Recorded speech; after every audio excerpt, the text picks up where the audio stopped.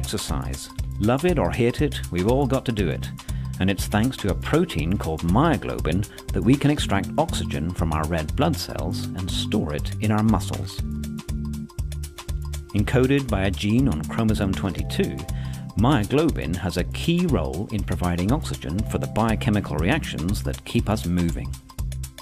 But the protein also has a very significant place in the history of 20th century science. And it all started with this.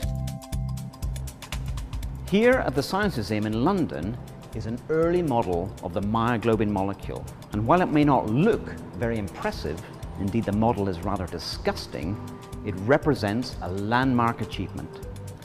This, the culmination of over 20 years' work by scientists working in Britain, is the very first protein structure to have been seen by humankind.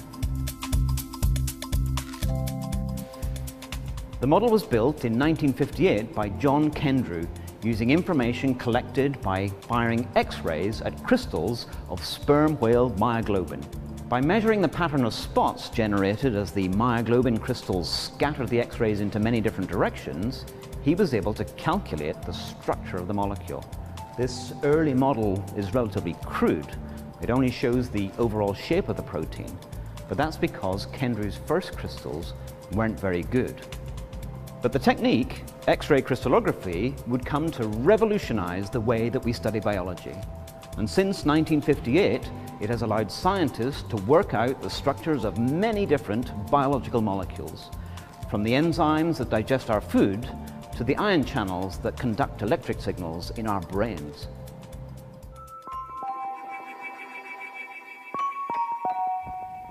Today in my lab, we still use many of the same techniques that Kendrew first applied to myoglobin. Within a few years, he had improved his original crystals and was able to reveal the true complexity of myoglobin's atomic structure, unveiling its beautiful helices and the precise arrangement of bonds between its atoms.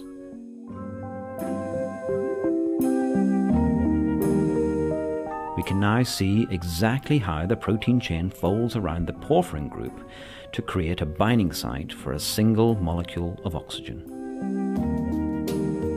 One of the most interesting things about this early work was that when Max Perutz applied crystallography to study horse hemoglobin, the molecule that transports oxygen in red blood cells, he could see for the first time that it was very similar in structure to myoglobin.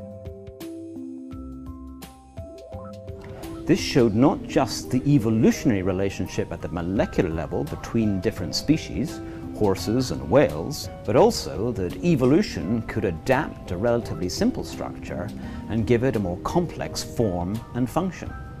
In fact, if you take a glance to the right of Kendrew's model at the Science Museum, you'll see Max Perutz's structure of hemoglobin, which is made of 4 chains, each of which looks very like myoglobin. From that humble, rather hideous start in 1958, it's amazing how far we've travelled.